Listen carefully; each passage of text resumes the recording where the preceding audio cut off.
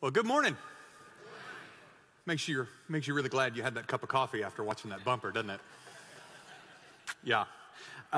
We are really glad that you guys are here. Welcome to you guys. If you're watching online, thanks for joining us. If you guys have your Bibles, go ahead and turn to Mark chapter 5. We're going to be camped out there this morning, and we're in a series called Summer at the Lake, which is what all this wonderful stuff up here is trying to display. And in it, we're looking at encounters Jesus had with people around the Sea of Galilee and what God has for us in some of those stories. And last week, Dave Hubert did a great job of teaching us from Mark chapter 4 when he talked about Jesus calming the storm when he was at sea with the disciples. So this week, we're going to pick up right where Dave left off, literally the next verse, the next chapter. So in Mark chapter 5, we're looking today at Jesus' encounter with a demon-possessed man. Now, some of your Bibles may call it the story of Jesus and the demoniac. And whatever the title is, it's one of my favorite stories in all of Scripture. And here's why. Because I feel like I can totally identify with the disciples in this story. So have you ever found yourself in a really uncomfortable situation? Right? Have you ever found yourself, one of those situations that, you'd cut off your own foot or chew off your leg to try to escape? See, I'm a mediator by nature. And so anytime I perceive conflict or even the possibility of conflict, I get super uncomfortable. And it happens really quick. And it happens even if I'm not the one involved in what's going on. I can just see it happening, and it makes me uncomfortable. Does anybody know what I'm talking about? Where are my mediators? Any mediators? We got about? Okay, thanks. I just wanted to make sure I wasn't alone. Those awkward conversations that make you sort of want to curl up in a ball and hide in a corner. I like to think that I'm learning to deal with it and get better as I get older. But you know when it happens most to me now? When I'm watching TV. I could be watching a show with my wife, Taylor, and something will happen on the show, and I'll start, adjusting my seated position, squirming around a little bit, and she'll look over at me and she'll start laughing and she'll say, "You're uncomfortable, aren't you?" And I'm like, "Yeah, of course not. Are we watching the same show? Rachel is so mad at Ross, I can't handle it." I want you to put yourself there because that's how I feel the disciples must have felt in this story. So this morning, I want you to sit back and put yourself in the place of the disciples as we're reading this story. They're just flies on the wall of a really uncomfortable, conflict-filled interaction between Jesus and the man in our story. So with that in mind, let's check this out. We're going to jump into Mark chapter 5. We're going to read verses 1 through 5. And this is what it says. They came to the other side of the sea, to the region of Gerasenes. As soon as they got out of the boat, a man with an unclean spirit came out of the tombs and met him. He lived in the tombs, and no one was able to restrain him anymore, not even with a chain, because he often had been bound with shackles and chains, but had torn the chains apart and smashed the shackles. No one was strong enough to subdue him. Night and day, among the tombs and on the mountains, he was crying out and cutting himself with stones. So if you're a note taker this morning, write this down. When we're alone, we're in trouble. So Jesus and the disciples arrive in this area known as Gerasenes, and after crossing the Sea of Galilee. Now remember, we learned this last week that the disciples had just witnessed Jesus shut down this massive storm, this huge gale or hurricane type of a thing, with just 2 words. He stood up in the boat and he said, "Be still." And they had to have been terrified. As a matter of fact, Scripture says that they were. And they weren't terrified just by the storm, but they were by the reality of who it was that they were following. Remember, the last verse in Mark 4 they said, "Who then is this? Even the wind and the sea obey him." So they were still processing that whole event. And so they get to their destination, they get out of the boat, and no sooner had they put their sail down than this crazed man runs up to them half naked, screaming at Jesus. So we get a pretty good description of who this man is. Scripture tells us that he's possessed by a demon. at least one, and we'll talk a little bit more about that later. He's a wild man, and he's incredibly strong, right? He's the Hulk. That's who this guy is, right? He's so strong that no one could contain him. So, have any of you ever seen Crazy? Y'all know what I'm talking about? Have you ever looked at someone in the eyes and thought to yourself, you know, I'm not 100% sure what unstable looks like, but if I was a betting man, I'd say that's it. All right, that's the kind of guy that we're talking about. He was scary, he was violent, and he was intimidating. And he had thwarted every attempt to restrain, to save him, to protect others. Nobody could stop it. But I want us to look at something else this morning. I want us to look back at verse 5. It says, night and day among the tombs and on the mountains, he was always crying out and cutting himself with stones. The story is in 3 of the 4 Gospels. And in the Gospel of Luke, it says in chapter 8, he's telling the same story, but it says in chapter 8, verse 29, it says, though he was guarded, bound by chains and shackles, he would snap the restraints and be driven by the demon into deserted places. Guys, this guy was big, and he was scary, and he was intimidating, but he was also in anguish. He was crying out. He was hurting himself. No one does that when they're in a good headspace. He was hurting on a level that I think few of us have ever experienced. And he was completely alone. The Jews considered graveyards unclean places, so they avoided them at all costs. And the Gentiles, the non-Jewish people, you and me, the Gentiles considered graveyards to be haunted by the dead, so they stayed away as well. This man had no one. And I find it interesting that the demon would drive him into deserted places, into desolate places of loneliness. I mean, I get it. Satan uses the same tactic with me, and I think he does with you guys as well. He uses our sin to drive us away from one another. We fall into some sort of struggle or some sort of a sin, and we naturally begin to withdraw. And here's the thing, it works because it's in our nature. We feel guilty or shameful, so we pull away, right? We isolate ourselves. We hide. It's a tactic that Satan has been using for a long time. It's not brand new. He's been using the same tactic since the beginning. If you go all the way back to Genesis chapter 3, after Adam and Eve have eaten of the fruit and they've sinned, what does Scripture say that happens? They realize they're naked. And God comes down and wants to walk with Adam, to talk with him. And what does God say? God calls out to Adam in the garden. He says, Adam, where are you? And what does Adam say? He says, I was hiding because I was naked. He felt shame. Guys, please take note this morning that when the urge to pull away or to isolate yourself from the body of Christ comes up, that's not coming from God. The Spirit's not telling you to go off and find a quiet place and be alone in your sin or in your struggle. That's an accusation from Satan, and it's designed to do exactly that, to drive you out into deserted places so that he can attack, that he can accuse, and he can destroy. That's why in Hebrews chapter 4, it says this, and let us consider one another in order to provoke love and good works, not neglecting to gather together as some are in the habit of doing, but encouraging each other, and all the more as you see the day approaching. When you hear that verse, we tend to think about that in the context of the Sunday morning gathering of church, but it's so much more than that. We need godly relationships and godly gatherings of believers just spending time together, just hanging out, grilling burgers, watching the game, drinking coffee, you name it. We need to spend time with people who will spur us on. Have you ever spent time with someone and you find that your conversations always seem to turn toward the spiritual?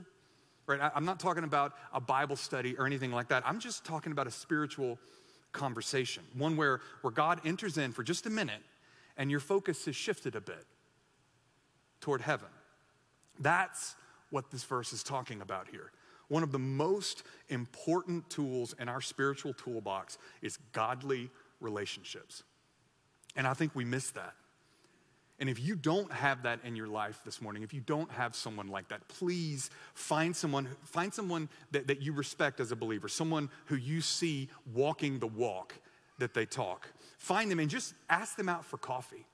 I guarantee you if they're walking the walk, they will jump at the opportunity. Our small groups are another way to get involved, a great place to start building those kinds of relationships, right? You come into a group, you get to know the folks, and you can build that kind of friendship. Guys, Satan, he wants us alone, just like this poor guy was. He was alone and gone as far as everyone in this story was concerned. But he wasn't too far gone for Jesus. Let's keep reading. We're going to read through 7 verses here, so you guys sit down, tuck in, and we're going to read this. This is what it says. When he saw Jesus from a distance, he ran and knelt down before him, and he cried out with a loud voice, "What do you have to do with me, Jesus, Son of the Most High God? I beg you before God, don't torment me." For he had told him, "Come out of the man, you unclean spirit." "What is your name?" he asked him. "My name is Legion," he answered, "because we are many." And he begged him earnestly not to send them out of the region. A large herd of pigs was there, feeding on the hillside. The demons begged him, "Send us into the pigs so that we may enter them." So he gave them permission. And the unclean spirits came out and entered the pigs. The herd of about 2,000 rushed down the steep bank and into the sea and drowned there. Guys, no one is too far gone for Jesus. You're not too far gone for Jesus. We say it all the time here at The Crossing, that we're a church of messed up people, led by messed up people, trying to introduce you to the one who can clean up the mess. Jesus is the only one who can clean up the mess in our lives. And here's why. Because our problem is first and foremost a spiritual one. Now, we tend to think of sin in terms of things that we do or things that we think. Actions, right? We tend to think of sin in terms of actions. So our approach to fixing sin often revolves around stopping something or starting something else, right? If I could just stop doing this, if I could just change that attitude, if I could just start doing this, if I could just love this person more. But our actions are very important. Don't hear me say that. James chapter 2 tells us that we show our faith by our works. But our actions, our work flows out of what's already going on inside. It's not outside in, it's inside out. It all starts in the heart. If you fix the heart, you fix the rest by proxy. That's where we miss it, though. We focus so much on fixing the outside that we miss the real problem, what's on the inside. That's why no one could save this man. That's why this man was living a life of pain, of torment, and solitude. His problem was an inside problem. It was a spiritual problem. And guys, you can't fix the inside by chaining up the outside. But Jesus saw the real problem. And this is where I think the story gets really good. So he casts out the demon, and he allows them. Hear me say that. He allows them to enter into a herd of pigs nearby, and the pigs promptly freak out, run down the hill, jump off a cliff, and drown in the ocean. Jesus sets the guy free. He sees the problem, and he sets the guy free. But there's also more going on here. There's a secondary storyline playing out. Remember, I told you guys to put yourself in the place of the disciples when we started this story. The disciples were standing there, and they were still coming to grips with Jesus' display of authority over the storm, right? They had to still be a little freaked out. Now, Jesus is displaying another kind of authority. See, exorcisms did happen in ancient times. Other religious leaders, other Jewish leaders, they did cast out demons, but it involved an in-depth ordeal, right, of purifying oneself, burning incense, reciting psalms and other passages of Scripture, and it usually took a long time and was an exhausting, messy ordeal. But the key to the exorcism was forcing the demon. The hardest part was forcing the demon to identify itself, to give up its name. And then using the power of its own name, they would cast it out of the individual. But that's not what Jesus does. Let's look at this in verse 9. What's your name? He asked him. My name is Legion, he answered, because we are many. All Jesus has to do is ask a question. No incense, no reading long passage of Scripture, no purification, nothing. Just a question. Now, he didn't need to ask that question, but remember what I asked you. Put yourself in the place of the disciples standing there. He did it because he knew that the disciples would immediately have understood what was going on the moment that demon identified itself. Jesus is showing the disciples that he has complete authority. He's shown them that he controls nature. Now he's letting them know that he controls the spiritual world as well.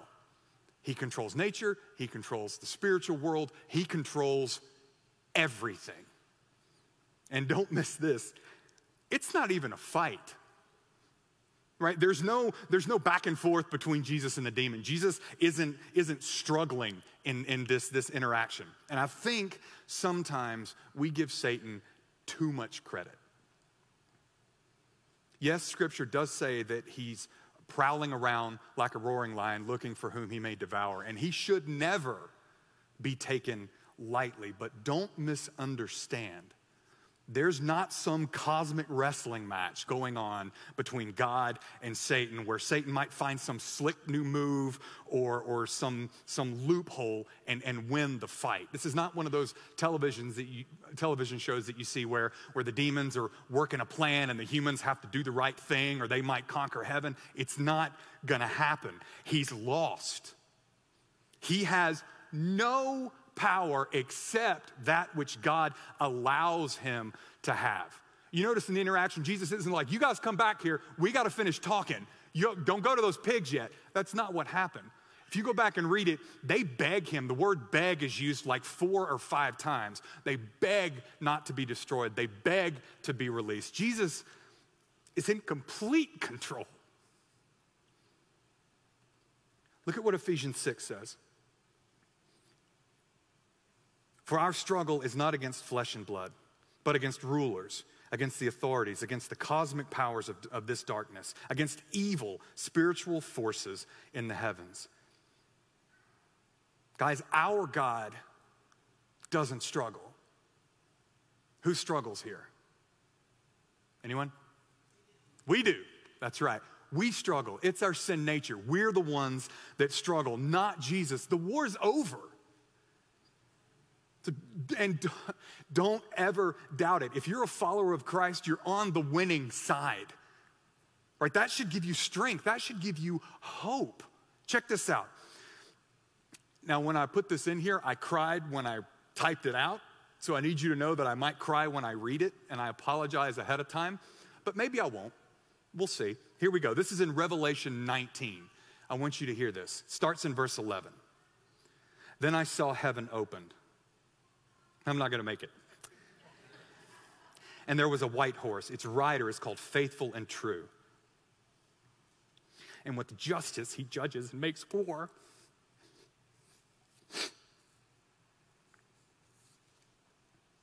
His eyes were like a fiery flame, and many crowns were on his head.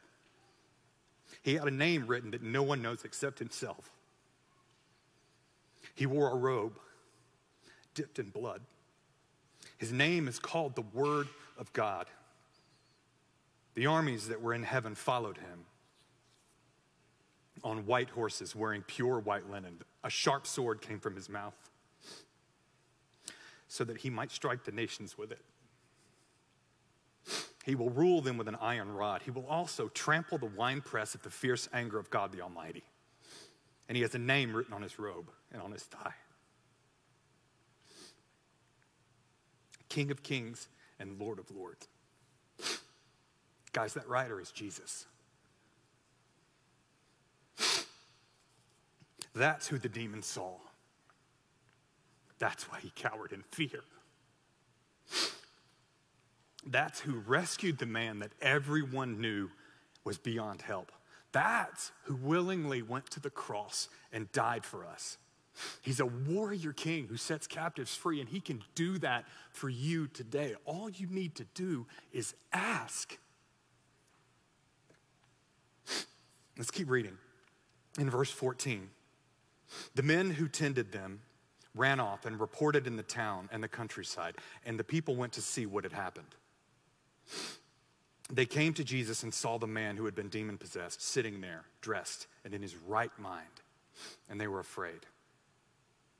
Guys, desperate need demands radical change. He was a changed man. His encounter with Jesus had left him different. He was changed physically. He wasn't running around half naked in a graveyard. He was clothed and sitting at the feet of Jesus. He was changed emotionally. No longer was he crying out in anguish and loneliness. And most importantly, and I would argue this change affects the rest, he was changed spiritually. He was no longer fighting a spiritual force that he couldn't conquer. Guys, he was clothed, he was peaceful, and he was finally seeing things clearly. Jesus changes everything. And he'd also gotten a clear view of his need after meeting Jesus. Look at verse 18. As he was getting into the boat, the man who had been demon-possessed begged him earnestly that he might remain with him. Jesus had saved him, and he wanted to stay in Jesus' presence, right? He understood how desperately he needed Jesus, and he wanted to remain near. And I think for us, it's easy for us to forget or to downplay our own need, especially if you've been a believer for any period of time. It's easy for us to forget how desperate our situation is without Jesus. Notice I said is, not was. That's one of the reasons that we receive communion every Sunday, so that we remember every week that our sin is paid for by Jesus. And we never move away from Jesus and what he did for us on the cross. Jesus paid our spiritual debt. We're forgiven, we're clean, and we're changed. An awareness of our constant need for salvation, it moves us closer to Jesus, the source of our salvation. So when Satan accuses us, because he will, when Satan accuses us, you're such a sinner, you don't deserve to be with Jesus, we can say, yeah, you're right, I don't. But he paid my debt, and I've been washed white as snow. I've been forgiven, so back off. I'm afraid that many of us have adopted too small a view of Jesus. We only see the suffering Savior. And while he did suffer and die for us, he's not on the cross anymore. Hebrews 7 says that he's enthroned in power, that he's pouring out his forgiveness and his power into our lives through the Holy Spirit so that we can live marked by change and holiness. But I think too often, we doubt that. So we wind up living day to day like a broken man running around in a graveyard. He saved me from my sin, but can my life really look that different? I mean, how changed am I really going to be? Well, the end of 2 Corinthians 6, verse 14 says this: what fellowship does light have with darkness? When Jesus changes us, we become as different as light is from dark. That's pretty different. We're set apart. We're supposed to be different. And different can be scary. Change scares us. Anyone afraid of change? Y'all don't want to put your hands up because you got to move my hands. That's a change, right? Y'all are laughing, but you know exactly what I'm talking about. Let's keep reading. Look at the end of verse 15. They came to Jesus and saw the man who had been demon-possessed sitting there, dressed and in his right mind, and they were afraid. Those who had seen it described to them what had happened to the demon-possessed man and told them about the pigs, and they begged him to leave their region. Guys, the sad thing is not everyone sees life change the same way.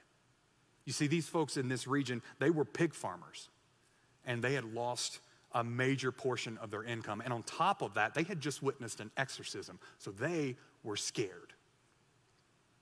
And so when they looked at Jesus, they didn't see salvation like the demon-possessed man did. They only saw what they lost. And they couldn't get past their momentary loss to the eternal gain that was right there waiting for them. Pigs were their livelihood, and losing that was too big a hurdle for them to get over. The man's change scared them because it meant that their lives could change too. Fear has a way of causing us to pull away. When something scares us, we just tend to avoid it, right? My family and I went to Michigan, I guess 2 weeks ago for vacation. We always go south for vacation. We'd never gone north, so we figured we'd try that. And it was a great trip. And while we were there, we went to Sleeping Bear Dunes National Park, right? Now, I don't know if any of you have ever been there before. Anyone ever been to Sleeping Bear Dunes? Okay. I wasn't prepared for it, okay? Sure, it's beautiful and it's breathtaking, and I've never seen anything like it, but it's also really high, disorienting, and basically a sand-covered death trap. I'm not kidding. You get there by walking up this trail, right? And as you crest the top of what appears to be just a big hill, right? You're confronted with a 460-foot vertical drop that appears to be straight down. But what's strange, and this is the part that really messed with me, what's strange is you can see people climbing on it, right? A lot of people, up and down and back and forth, basically on a vertical wall of sand, like a bunch of sand spiders or something. I don't know if that's a thing, but I feel like it should be.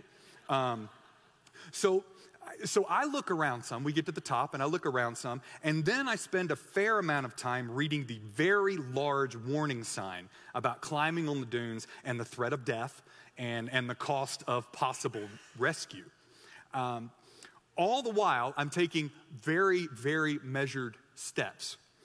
And I'm not just joking around. I was honestly nervous. I was honestly scared. And so I'm standing there, then I look to my right, and I see my son, Ryland, go flying by me at a full gallop, launching himself into the air over the top of this ridge. And after what I perceive to be about a 60-foot flight in the air, hit the sand and go flying down this dune. Now, as a father, I'd like to say that I immediately took off after him in a rescue attempt. But really, I stood there for about a minute.